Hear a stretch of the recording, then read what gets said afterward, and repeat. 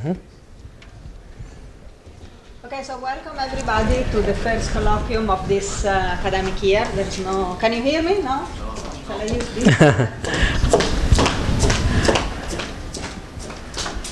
You can take the hand mic. So, wow. Welcome everybody to the first colloquium of this academic year. It is a pleasure to introduce Eiichiro Komatsu and to have him here for today and for tomorrow, although tomorrow he will be busy. I have known Eiichiro for almost 2 decades now, which I think you will directly imply that we know each other since kindergarten.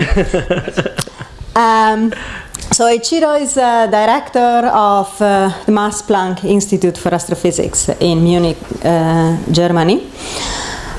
And he obtained his PhD officially from Tokyo University in Japan in 2001. However, well before getting his PhD, he was in Princeton, and I was also in Princeton, and that's where we met, and we worked together for a few years, and we worked a lot in the WMAP team even before the WMAP acquired the W in honor of Dave Wilkinson.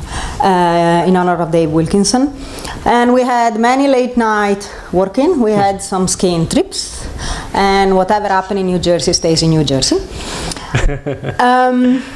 So then he moved from there to the University of Texas in 2003, and then from there to Munich. He's a world expert in cosmic microwave background, in general, in cosmology, in the astrophysics, in order to actually get to cosmology, and in theory and data analysis. He received a few prizes in chronological order: the Gruber Prize in 2012, the AAS Lancet Berkeley Prize also in 2012. Let's see if I pronounce it correctly, is from the Japan Society for Science, Shushiro Hayashi. Shushiro Hayashi, yeah. My Great. Japanese accent, it's not so good. Prize in 2014, and the Breakthrough Prize for Fundamental Physics in 2018.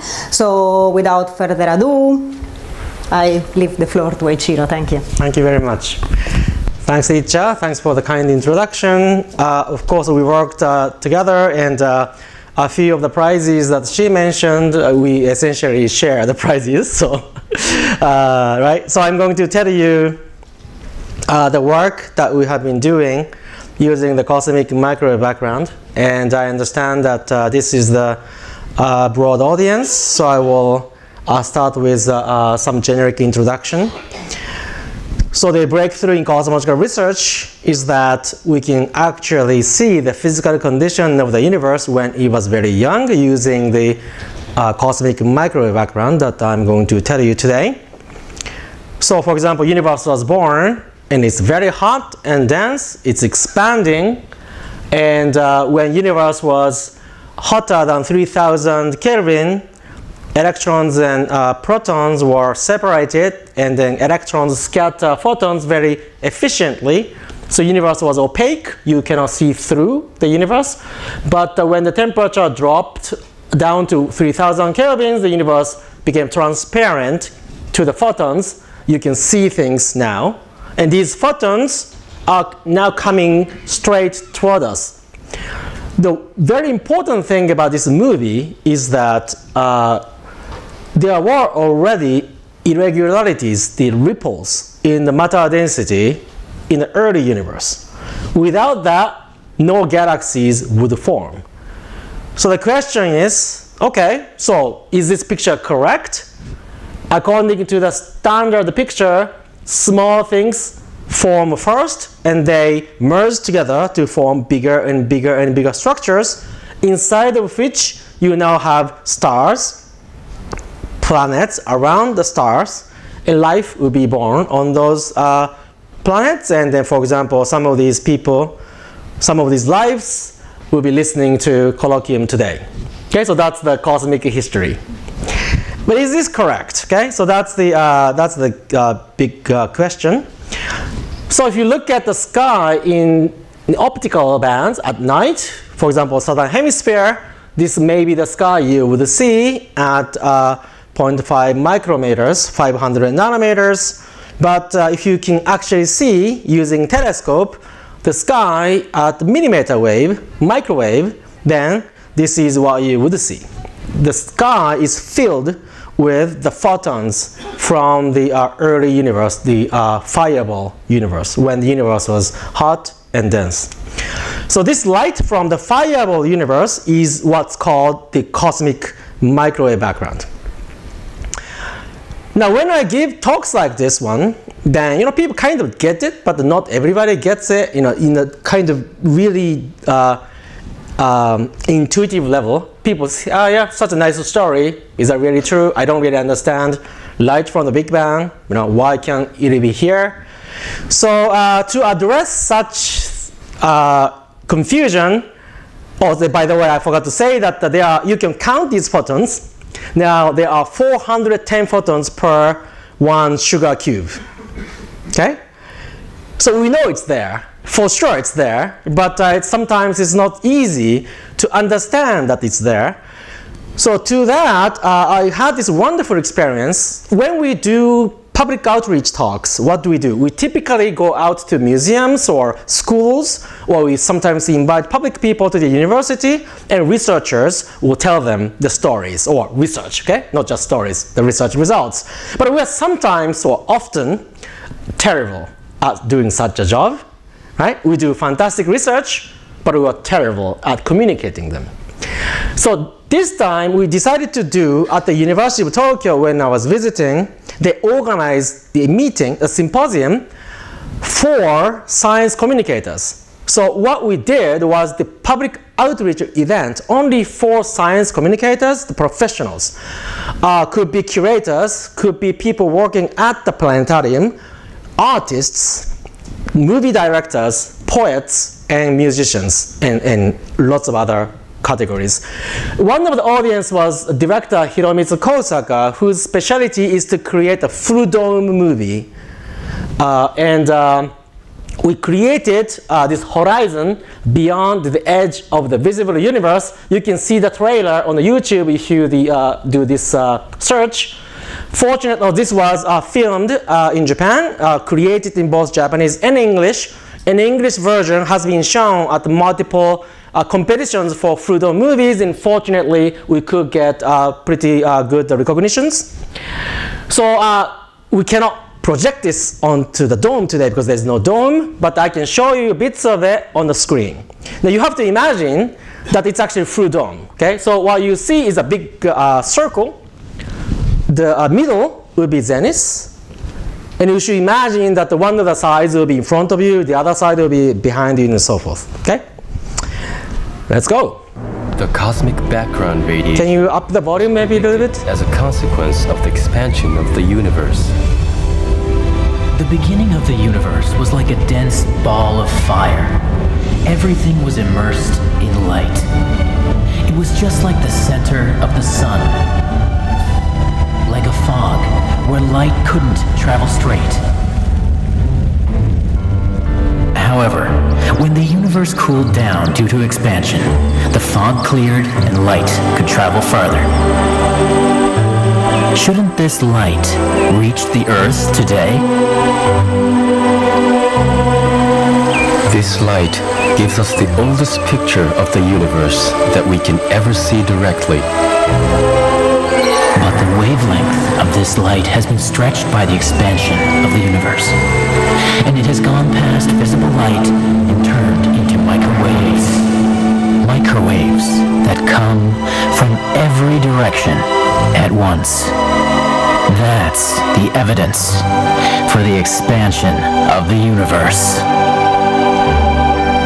So this makes my life very easy when I have to give the public lectures and colloquia.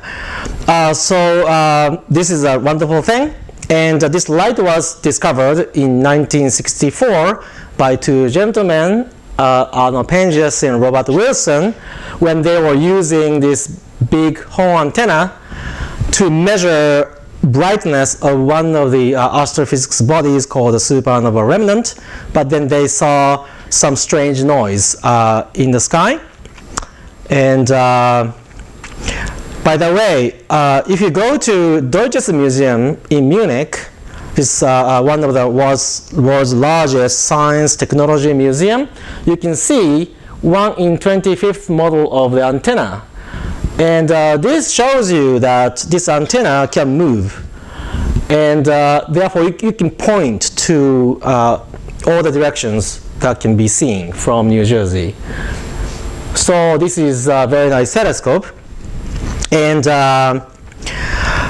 what's the story? I mean, this story about the discovery of the cosmic microwave background is very interesting because these two gentlemen were trying to figure out what they were seeing. There was this a noise that they could not remove, and this noise turns out to be light from the Big Bang. They didn't know. Then one of the friends told them to contact a professor, Robert Dickey, in Princeton University, whose team was specifically designed the experiment to look for this light from the fireball universe. So what happened when Robert Dickey received a phone call from them?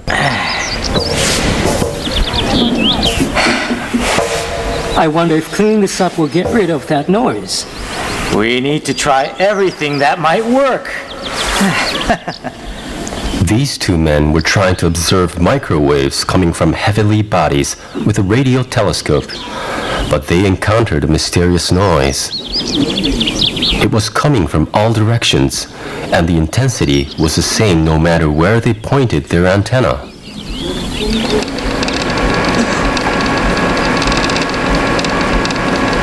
It's no good. It just won't go away. What does this mean? I can't think of anything else to try. Oh, yeah. Do you remember the phone call we got the other day? The one about radiation from the universe and how some people are going to measure it? At Princeton University. Dickey and Wilkinson. All right, let's give them a call. The intensity of the waves is the same in all directions, right? Yes, that's right. We've tried everything to get rid of the noise. It could be the cosmic background radiation. Cosmic background radiation? It's an evidence that the universe is expanding. What? An evidence that the universe is expanding? Wait, what? It's the light that was released when the universe began. So, that light is this noise, right? That's right. The expansion of the universe has stretched the wavelength of the light to microwaves now. If we can show that the spectrum of those microwaves is a black body, we can say for sure that it's the cosmic background radiation. How will we be able to observe this? For those who already know a bit of CMB research and maybe working on it, by the way, this movie, all the humans are real models. Everything else is computer graphics. So this is very, very nice. This is Wilkinson. This is Jim Peebles. And this is Peter Roll. Okay? If you know who they are, I just wanted to point out. Need to make this more sensitive. I know that. We should have done that in the first place. In order to do that,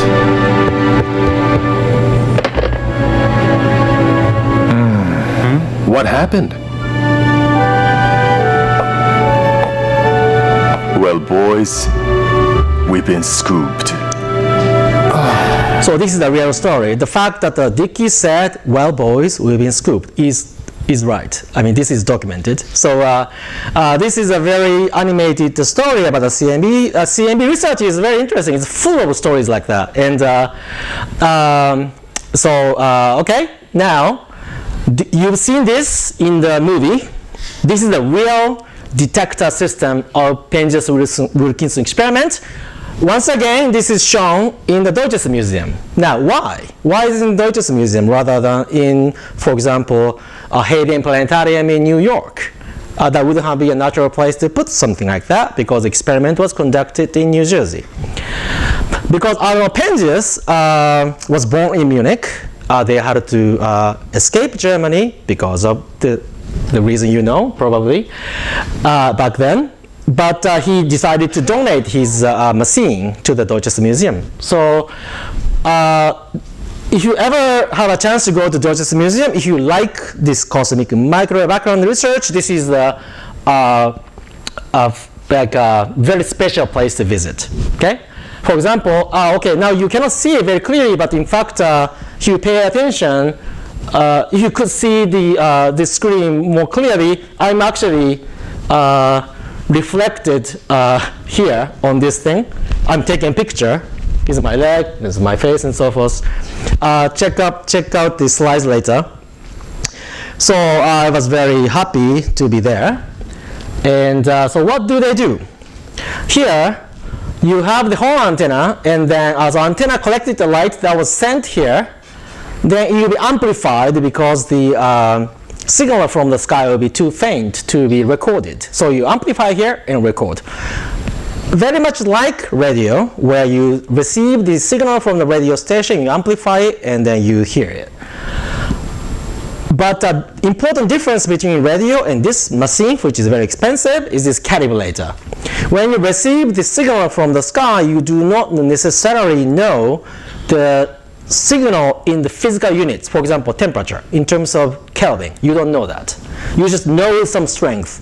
Therefore, you switch between sky and this calibrator with known temperature, in this case is 5 Kelvin, to figure out the units of the signal strength you see in the sky. Then in 1964, May 20, the first day that Penzias and Wilson turned on their experiment, they knew immediately there was a problem. This is a recording, again shown in the Deutsches Museum. Time flows from bottom to up, and then to the right is the bigger strength of the signal, to the left is the lower strength of the signal. Here, dip is the 5 Kelvin. It says cold load. It's 5 Kelvin. Elevation 90 degrees is zenith, so this is the sky signal. And you see that the sky signal is bigger than 5 Kelvin. But that's bizarre, because that shouldn't be the case. People knew already at the wavelengths of 7 centimeter, where Penzias and Wilson are conducting the experiments, sky brightness is 2.3 Kelvin. It's not bigger than 5. What they measured was 6.7 Kelvin. The sky temperature at zenith at 7 centimeter wavelengths was 2.3. Antenna itself radiates some radiation, so that will be 0.8 Kelvin. Everything else, they estimated, is 0.1 Kelvin. If you do the subtraction, you have 3.5 Kelvin. Also, nice thing about this experiment is that if you look at this jitter here, it's a noise. Noise is completely negligible compared to the amount of the signal you see here. This plus and minus seems like a big number. This is entirely due to systematic error, namely your knowledge of the temperature of the sky, your knowledge of the temperature of the radiation from the antenna, your knowledge of everything else. So this is a beautiful example where your experiment's results are completely dominated by systematics, right? So therefore, they had to really understand where it came from. And they had to clean the antenna, no, as you saw in the movie, which was, by the way, also a true story. Okay, then, so their measurement was somewhere here from the ground-based. And eventually, you fly the satellite to measure this Planckian distribution of the CMB very, very accurately. So now we know that spectrum of the CMB, namely brightness versus wavelength, is a very good fit to the Planckian distribution, the thermal distribution. Today, it's not 2 Kelvin, which is yellow, not 4 Kelvin, that's magenta. It's 2.725 Kelvin, that's green. Of course, today's universe is not in thermal equilibrium. Okay? Otherwise, we wouldn't exist. This indicates, therefore, that the universe in the past was hot and dense and was in thermal equilibrium. So this is the proof that the universe back then was hot. Now, what did Kobe see beyond this? Story doesn't end here.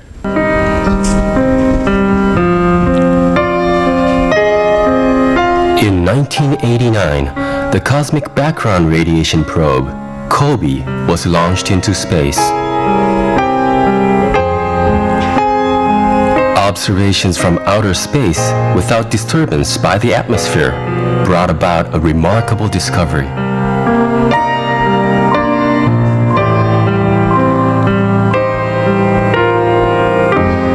The spectrum of the cosmic background radiation matched the theoretical expectation of the Planck distribution.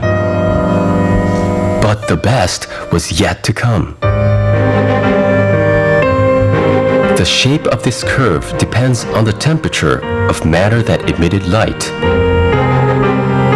Using this property, the temperature of the cosmic background radiation was found to be minus 270.4 degrees Celsius. 2.7 Kelvin, of course. However, in detail, these curves vary slightly from place to place.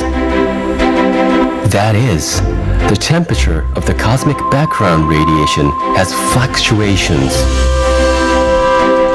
So that was a big discovery, and let me put this into another context. So we have this full sky map of the of light distribution on the sky. So to project the whole sky on the screen, we have this so-called galactic projection. And now we go to the longer wavelength, visible to near infrared, far infrared, and submillimeter, and eventually microwave. Then now we know that the entire sky is filled by this cosmic microwave background radiation from the fireball universe. But when you improve your sensitivity of the detector by factor of 100,000 times, you start seeing fluctuations at the level of 10 microkelvins. So this was discovered by Kobe, and we did these measurements with much higher angular resolution. So this was the WM science team. This is the Wilkinson. And Chuck Bennett is the PI of the mission. And Richa was probably away when we took this picture, right? Unfortunately, but you know, we still look very young. This is David Sperger. If you know him as of today, then you notice that he changed a lot. All right. He now looks like a movie star, some mafia movie. Okay, so WMAP did this measurement with improved angular resolution. Improved upon the Kobe in many ways and succeeded in measuring temperature fluctuations of the cosmic background radiation with 35 times better angular resolution. So we really made an exquisite measurement of the CMB. And the one thing that was quite remarkable about this is that this light was emitted in a very, very early time. This measurement shows that there were ripples, irregularities in the distribution of photons, which must have meant that there was irregularities in the matter distribution also. So we see light distribution from which we infer the distribution of matter. If there was the inhomogeneity in the matter distribution in the early universe, there's more matter here, there's less matter there. If you have more matter, matter accretes onto that and then grows. Eventually they form galaxies within which you form stars, planets, life, and you're listening to me. So, but now the question is, okay, that's fantastic, but what generated these initial ripples? It's like, you know, you have kids, let's say, and then kids will ask you, Mom, where did I come from? And you say, here, right? But then they will ask you where you came from, and you say, I came from your grandma. Then you go back in the history of your family tree, and eventually you said, we came from ocean. We came from Earth. Where did Earth come from? Then you remember what you learned in the university when you took astronomy course, if you ever took one. We came from protoplanetary disk around the sun. We came from the solar system. We came from the Milky Way. Galaxy, where did the galaxy come from? Then you say, go to bed. It's none of your business. It's late, okay? Now you say, we all came from initial fluctuations in the early universe. Now kids say, where did that come from, Mom? Go to the university. Or, yeah? go to bed. Now we can answer some of that question, and kids continue to ask questions. So, but it's non-trivial task, because what we see is this one. The time is going to the right. We're observing light from now. In the past light gone, we intersect this last scattering surface where the universe became transparent to the photons. But how do we go beyond that? Because beyond that, universe was too opaque to see directly by the light. So here we use the laws of physics. The cosmic background radiation is the wall at the edge of the visible universe. We cannot see directly the further past beyond this wall. But these temperature fluctuations may tell us what happened in the further past. The conditions beyond the wall of the cosmic background radiation could be thought of as a liquid with high temperature and high density. You could say it was like a hot soup.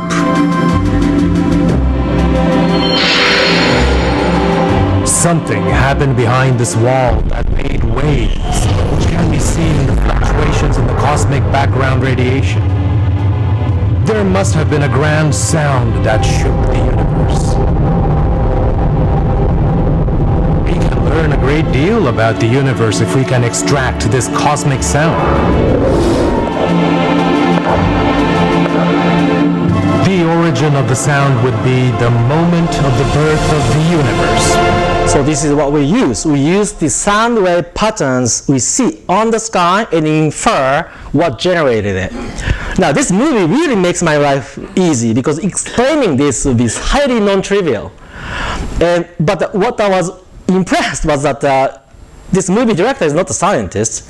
He's a movie director. But when he just came up with this first time, I didn't make any comments. It's super accurate, even scientifically. I mean, this is exactly what we do. We make an impact at the beginning, create sound waves. That's what we see. Okay? This is exactly what it is. And now, what generated the initial fluctuations? The leading idea is that it's a quantum mechanical fluctuation. Okay? Now you have to say your kids, we all came from quantum fluctuations. Okay? Now, but what do we mean? I mean, in this room, there are quantum mechanical fluctuations, but they do not become relevant on macroscopic scales. They are too small to be seen. Missing link in early universe is perhaps there was this incredible accelerated expansion of space that stretched the wavelength of microscopic quantum fluctuation to the macroscopic wavelength. Then they seed the initial fluctuations that eventually grow into galaxies. And it's really remarkable to think like that. I mean, okay, we are trying to verify this theory. We're almost there, not quite perhaps, almost there. But if you pound upon it, it's remarkable. Einstein's, is famously known to say things like, God doesn't play with dice. But eventually what this is saying that we kind of chosen by chance. Initially there was a dice, quantum mechanical fluctuations. Once dice was thrown, it's 5. There's a galaxy. So initially it was all random, quantum mechanical, but afterwards, once their wavelengths got stretched outside the horizon and then became macroscopic fluctuations, destiny is chosen. Yeah. So after that, it's deterministic evolution. So the key predictions of this scenario called inflationary scenario is that fluctuations we observe today in the cosmic microwave background, as well as the fluctuations in the matter distribution, originated from quantum mechanical fluctuation during inflation. But they also predict that there should be very, very long wavelength gravitational waves in the sky.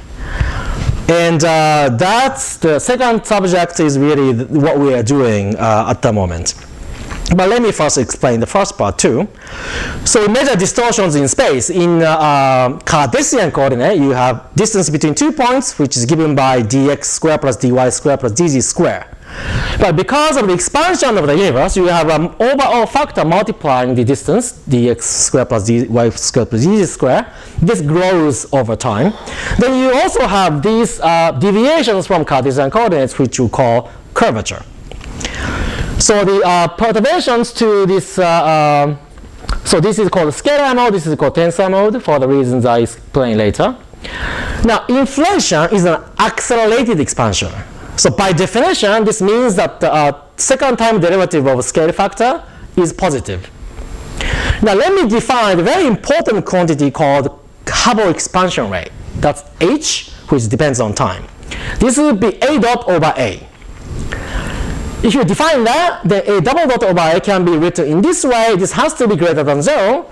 Therefore, this quantity called epsilon minus h dot divided by h squared has to be less than 1. So if you can show that this quantity is less than 1 observationally, we prove inflation. That's the evidence that inflation actually happened.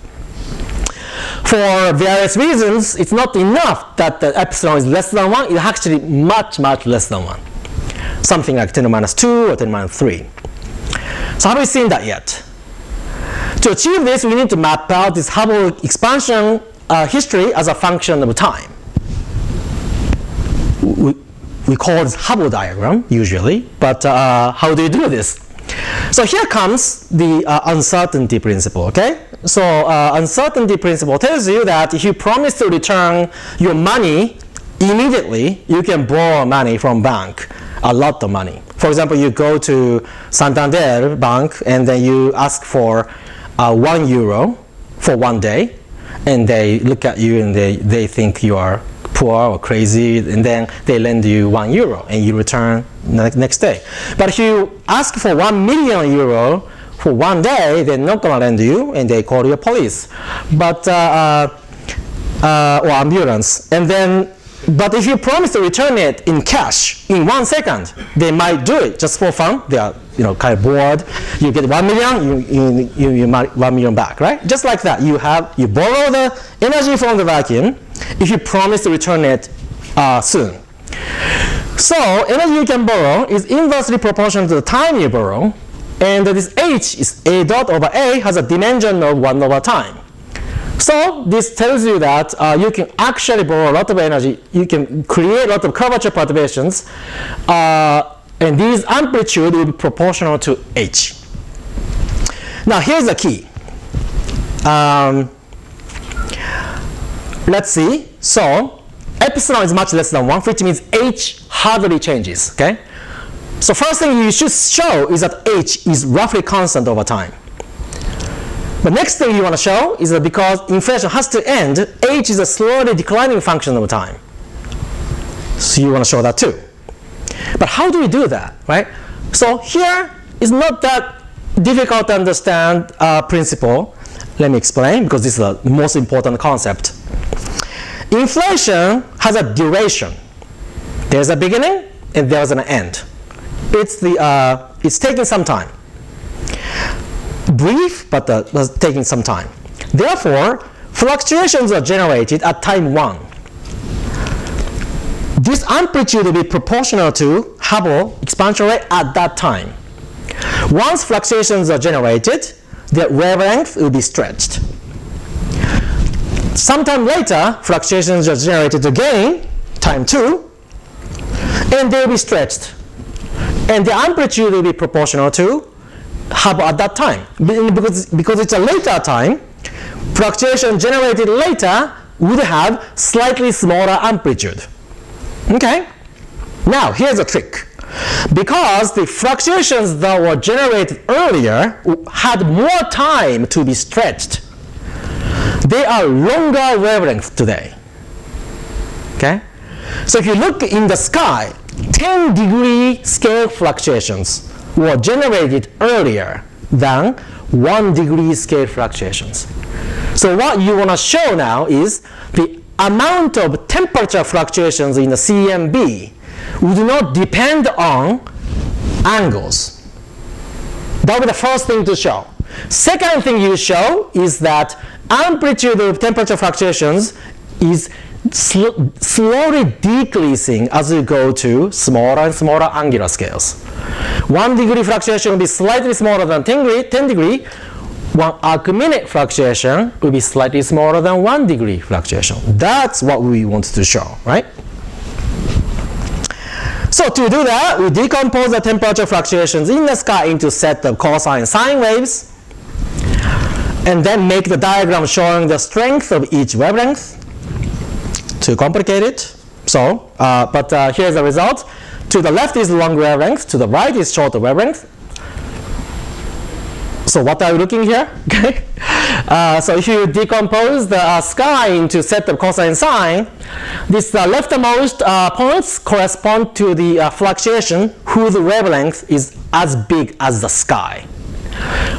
And as you go to the right, you start seeing these smaller wavelength, finer scale structures.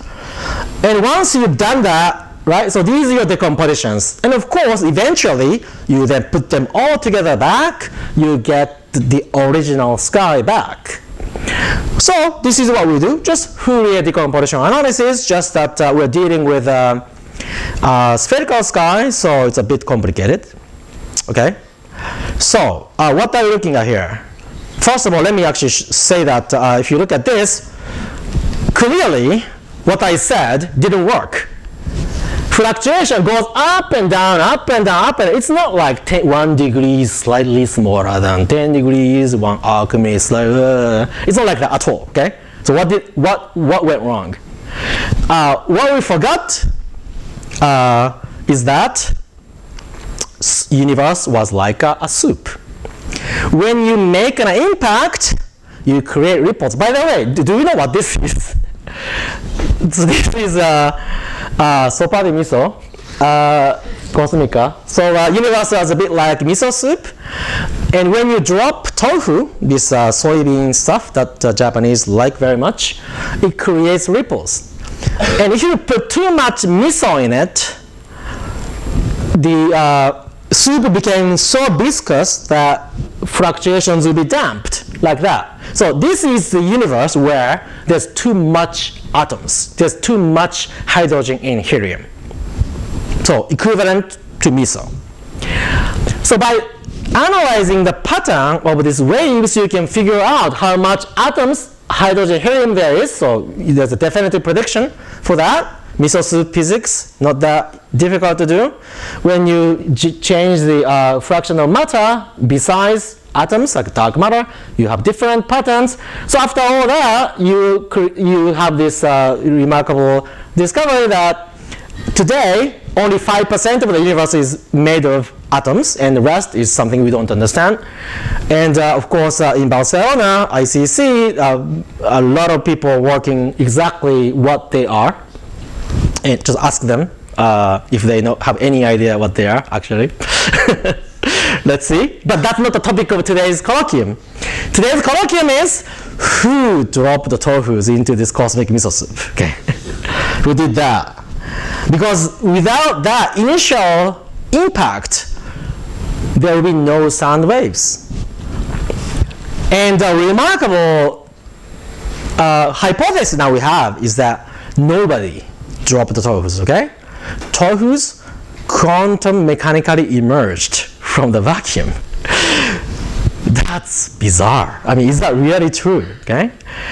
To do that, we first remove the ripples, remove these sound waves, because we understand mesos very well. I mean, it's just fluid mechanics or a bit of Boltzmann equation, not a big deal. Then we try to reconstruct how much fluctuation there was at the beginning. Okay? Was tofu dropped with equal amplitude at all scales or not? This will be early. This will be large angular scale, so this will be earlier time in inflation. This will be later time in inflation, and depending upon what inflation was doing, it could be doing that, could be doing that, right? So we try to figure out this very complicated structure. So we parameterize this by a power law. And then try to figure out what that power index is. If we had an equal amplitude everywhere, NS would be 1. In this situation where small scale has slightly smaller amplitude, NS will be less than 1. And this is the dream of cosmologists. We really wanted to discover this. In 1994, the final COBE 2-year results was this NS was consistent with 1. You see, the first thing we wanted to show was that NS is roughly 1, so that the amplitude of fluctuations is roughly constant of angles. So that was kind of achieved in 1994. People were very excited. People who were working on inflation were very excited. Now, 20 years later, after all the doubling up data we have had, we found that NS is a bit less than 1, but at about 2 point something sigma. Interesting hint, but not yet a very strong evidence. But then, WMAP had the diameter, antenna had a diameter of 1.5 meter, because you can't really launch 6 meter dish or 10 meter dish to the space for the various constraints. But you can do that on the ground. So you put 6 meter dish in Chile, you put 10 meter dish in South Pole, and now you can measure much finer structures. Then with this longer lever arm, you can get NS less than 1 at 3.5 sigma. Now that's usually enough to convince cosmologists, but if we wanted to really teach our kids, you came from quantum mechanical fluctuations, we should do better than 3.5 sigma, okay? Now when we combine, because that was a limit we could do in December 2012, we wanted to do a bit better by combining this with the distribution of galaxies. Then we discover that NS was less than 1 at 5 sigma. So that would be significant enough to claim a discovery. So we did that in December 2012. But then we also had, we were excited to report that, but there was this worry that maybe galaxy is doing something that we don't understand. Then a few months later, ESA's Planck satellite, which was a successor of WMAP, made for the first time CMB only discovery. So they combined Planck measurements and WMAP measurements to have this NS less than 1, more than 5 sigma, using CMB alone. And the results are fully consistent with what we said in a few months before. So that's a relief. Okay? Oh, so we actually came from quantum mechanical fluctuations. But we wanted to do a little bit better. So for example, we used uncertainty principle to make this prediction that NS is less than 1, right? So it's pretty quantum mechanical. But what about other properties? For example, quantum mechanical fluctuations on a ground state obey a Gaussian distribution. Wave function is a Gaussian on ground state for non-interacting quantum fields. So this is the temperature fluctuation versus histogram. And then does the WMAP data match Gaussian? And it does. To the accuracy, which is quite unbelievable. So to do this, for example, Gaussian is a symmetric distribution. So you just multiply this distribution by temperature cubed and integrate. If the distribution is asymmetric, this will give you non-zero value. Well, you can do even better than that. You multiply 3 temperatures at different locations in the sky, called the 3-point function, and see if you see any evidence for departure from Gaussianity, and there was none. So if you parameterize this initial curvature fluctuation by Gaussian plus Gaussian square with some unknown coefficient, then we discover, so this zeta is 1 part in 100,000, so it's small body, 10 minus 5, 10 minus 10, okay, super tiny. Then if you multiply this by a factor of 10 or something, then you realize that the second term shall be smaller than the first term by like 0.2%. So this shouldn't exceed 0.2% of the first term. That's very Gaussian. And Planck improved our limit by a factor of 10. So now second term cannot be more than 0.03% of the first term. That's remarkably Gaussian. Certainly the most Gaussian thing I've ever seen in my life. So have we found inflation?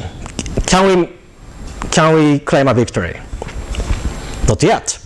So there are things that I haven't talked to you about, super horizon, diversity, but these I talked about to you. These are very, very important evidence for inflation that we got from WMAP and confirmed by Planck. What more do we want? Gravitational waves. Why? Because extraordinary claim requires extraordinary evidence. If you wanted to teach your kids you came from quantum fluctuation, you better make sure that you're doing something right, because they may lose sleep at night. I'm so scared. Do I disappear someday because I'm quantum fluctuation? No. Kids are smart, no? They worry too much. So gravitational waves modify, because we can't see gravitational waves by eyes, what we do is to put test particles. You have ring of particles in front of you. Gravitational waves are coming from the back of the screen toward you. What they do is to do this area conserving distortion of the space-time. Because it's area conserving, it's not generating any density fluctuations. But this can propagate through the universe, and we hope to measure this. How do you measure this? For example, you have two mirrors, and then shoot a laser from the left. You beam split, and then one beam goes there, comes back, another beam goes there, comes back. You combine. When they came back, you tune the phases of these lasers such that if nothing happens, troughs and crests of laser lights will cancel, and then you have no signal. That will be the initial configuration. When gravitational wave passes through, this initial configuration is broken, and then you start seeing the signal. Okay, beautiful. That's what LIGO did, and they discovered gravitational waves from the binary black holes. But the wavelength of this gravitational waves is 1,000 kilometers, or a few thousand kilometers. But we are after gravitational waves whose wavelength is billions of light years. So you just cannot do what LIGO did to detect gravitational waves from inflation. So what we do is to use the universe as a detector. We have this isotropic electromagnetic fields in the universe called cosmic microwave background. When space is stretched and contracted, wavelengths of light is also stretched and contracted, stretched and contracted. And if you put an electron here, this electron will see longer wavelengths photons from the horizontal direction, and from vertical direction you see shorter wavelengths photons. So this will be hot, this will be cold. And if you see that this hot is scattered by electron, cold scattered by electron, the light is coming toward you. You see them polarized. How do you know that? We actually kind of see this in the daily life. So for example, if you see a windshield of the car, sunlight is coming from the above. It's reflected by the windshield. Light is coming toward you. It's horizontally polarized. How do you know that? Because you then buy polarized sunglasses which you block light horizontally polarized and only transmit the light that's vertically polarized, then you can see through the car. Okay, so we use the same kind of principle to detect polarization from the cosmic microwave background. The necessary and sufficient condition to produce polarization is that you have scattering or reflection, and you need to have anisotropic incident light. For example, in this case, sunlight comes only from the above. Universe doesn't have a preferred direction, but locally, because of this gravitational wave, electron can see locally anisotropic incoming radiation. That's the key. Okay? All right. Then we quantify the amplitude of gravitational wave fluctuations with respect to the by means of this tensor to scalar ratio. So this amplitude of gravitational wave squared divided by the amplitude of gravitational potential squared. We haven't detected this yet. We really want to see this. Current bound is less than 0.06, and we keep going on. But if we plot then this phase diagram where the vertical axis is tensor to scalar ratio r, horizontal axis is prime model tilt ns, so ns is less than 1. Great, wonderful. What are these dots? So we haven't detected gravitational waves. That's why this contour doesn't close. It touches 0. In future, we want to close it, okay? What are these dots? You don't have to know what they are really, but I just wanted to say that these are the predictions of some of the inflationary universe. This is the physics in a very, very high energy scale, a very, very early time. It used to be that you can say, you can propose any models of inflation. Say, this is physically motivated, this is not. If you don't have any constraints, so you can produce many, many papers. Not anymore. Look, this is gone. This is completely ruled out.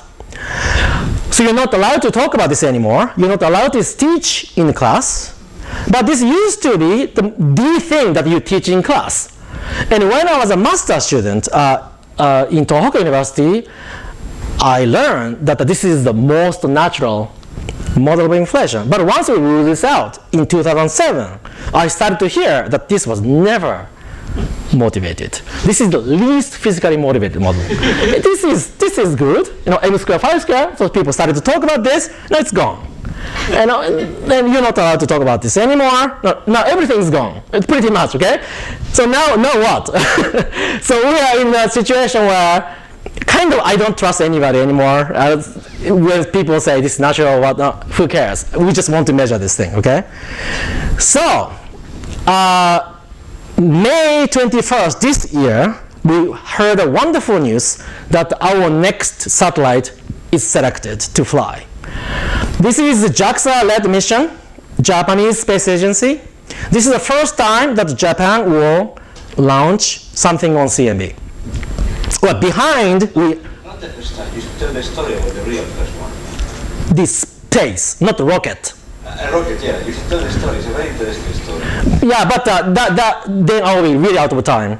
So I can tell you that, sure, yeah. But this is a space mission, okay, not the rocket. It's the first time that the space agency launches something on CMB.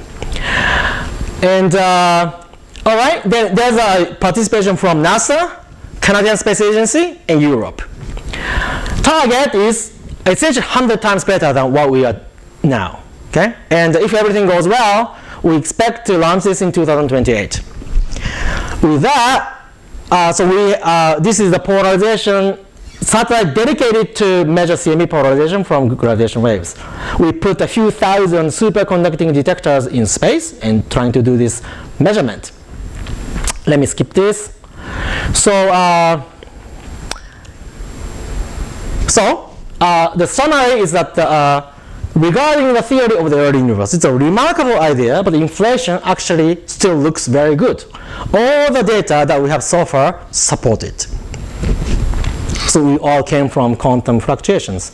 Next frontier is to use CMB polarization to find gravitational waves from inflation. That will be definitive evidence for inflation. But let me really emphasize the fact that most people are convinced that inflation happened. But to close the kind of loop, it would be wonderful to have these measurements done. Okay? Then with light bar satellite, we are planning to reach R of 10 to the minus 3. The current upper bound is 0.06, so nearly 100 times better, and we hope to see something there. So I'll stop here. Thank you very much.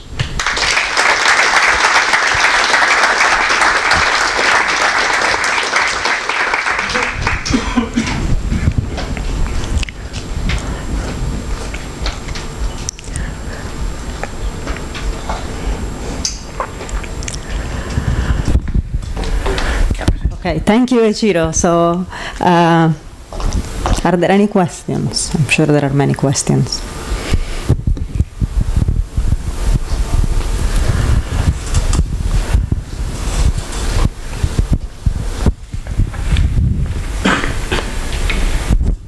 I'm sure you get this question quite often, but doesn't this push the where do we come from question just back one step? And the same question is, what are the implications of this for the rest of physics? Yeah. So yes, indeed, once we discover these gravitational waves from inflation, and kids will ask us, where did the quantum fluctuation come from? Right, that will be the question, and then we just say, it's your turn. Go to university, and then go to University of Barcelona, and then go to ICC and do it yourself. So that will be, yeah, we are pushing things back. That's science, no? We make progress. What's the implication for the rest of the physics? So we are really probing the physics at the energy scale of 10 to the 14 GeV. for example, this Hubble constant, Hubble expansion rate has the dimension of 1 over time.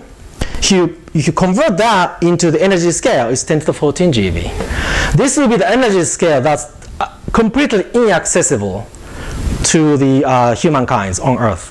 Okay, so implication will be huge. This will be really in the realm of like a string theory, or if not, you just probing the high energy physics. For example, is really the gravitational wave we see was generated quantum mechanically? If so, we're seeing essentially quantized perturbations in space-time, gravitons, right? So that's pretty cool, no? So I think the implication will be quite important. In fact, we've seen that already. In 2014, there's a group of experimentalists who claimed the discovery of polarization from inflation. It turns out that this signal was due to galactic dust, which is also polarized, so signal was confused. But once announcement was made, people jumped into it and wrote many papers on what the implications for fundamental physics. So there's a rehearsal, if you want. So we know that there's a tremendous impact for the rest of the physics. So I think this is good. Yeah. Any other questions?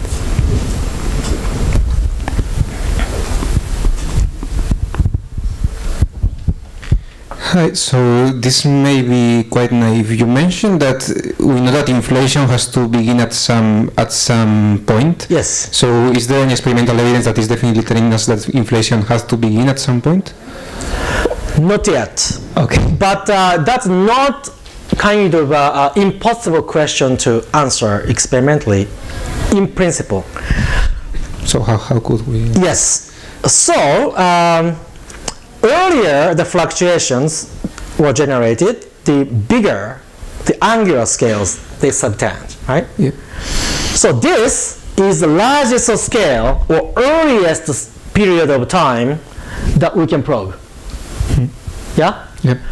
If inflation began here, it didn't have to, yep, but if it did, we have access to the physical beginning of inflation. And if inflation began before this, it would be difficult to reach out to the beginning, but here, and we don't really know how much inflation we had for our universe. So we keep searching for such evidence, and it's possible to at least put the bounds on such a physics at the beginning experimentally. Okay, thank you.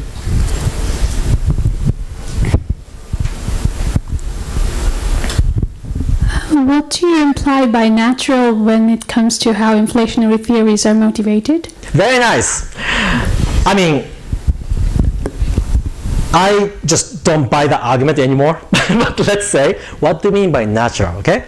So this, the reason why this model, was considered natural was, first of all, this inflation, the energy field that generated the inflation is called a scalar field. It's phi.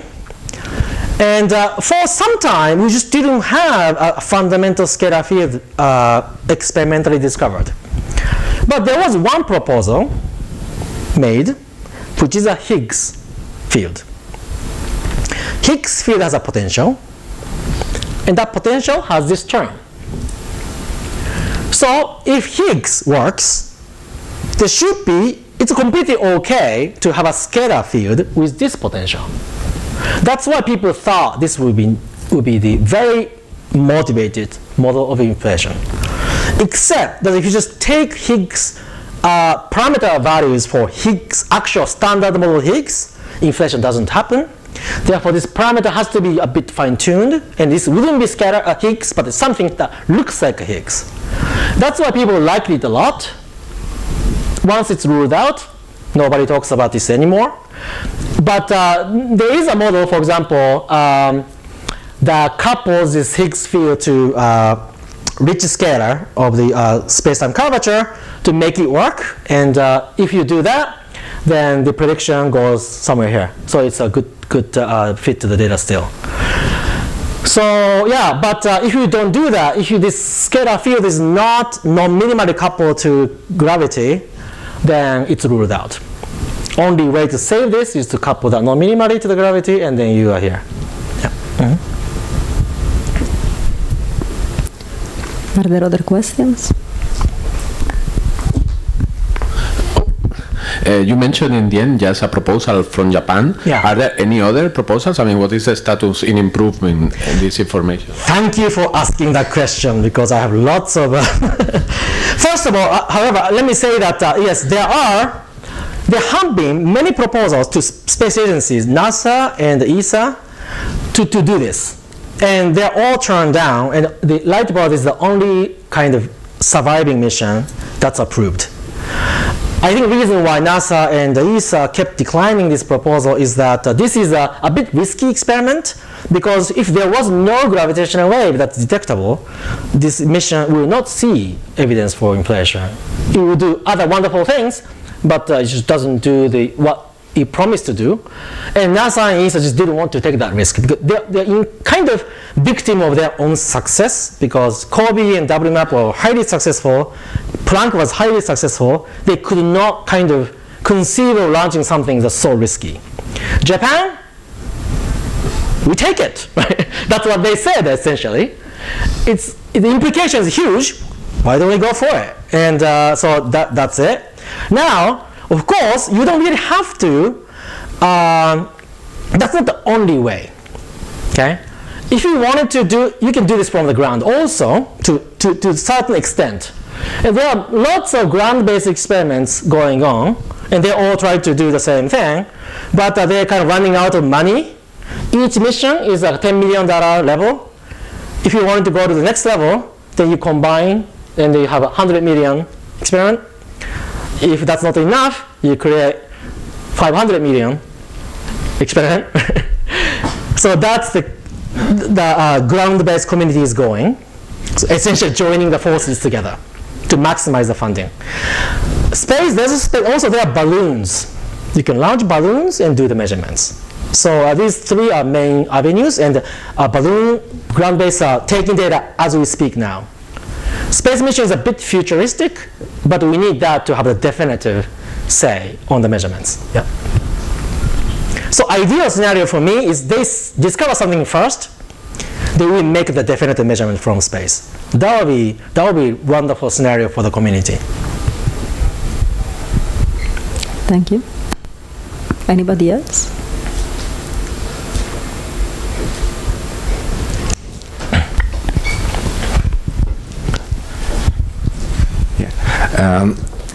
Building on your example of the miso soup, yeah? I was wondering, sorry, will there be a difference, for example, if you throw all the tofu at the same time, yes, or one at a time, because you will have some interference pattern? And can you be sensitive to like inflation BAO, where you have like different... Good. So the fact that we see these fluctuations at all angular scales means that it wasn't the case that tohus are dropped at once. They are continuously dropped. Well, they're continuously quantum mechanically emerged, you see? So there was a bang, tohu, and nothing else. It's not like that. It's a bum, bum, bum, bum, bum, bum, bum, okay? Then bum, stretched, bum, stretched, bum, stretched. And each wavelength is different. So we subtend. These wavelengths will subtend different angles. That's why we see the fluctuation power at all scales. That's the key in prediction of inflation. Yeah.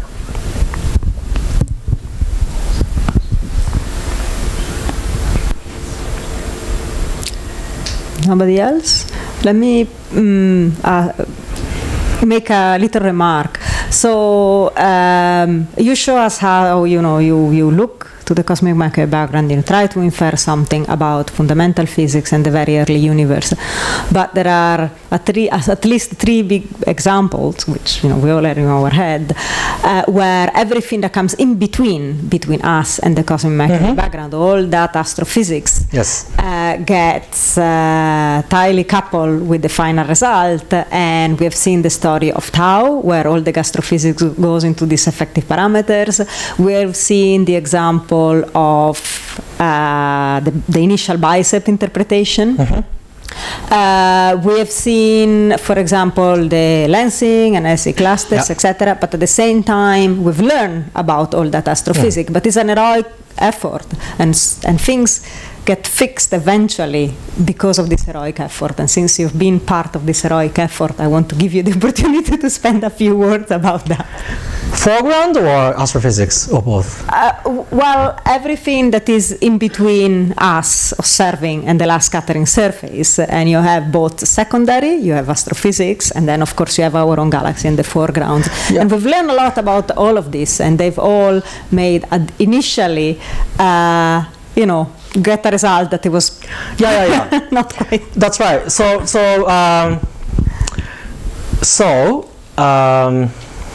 Yeah, Richa is right. CMB is not the only thing in the sky. There's lots of other things.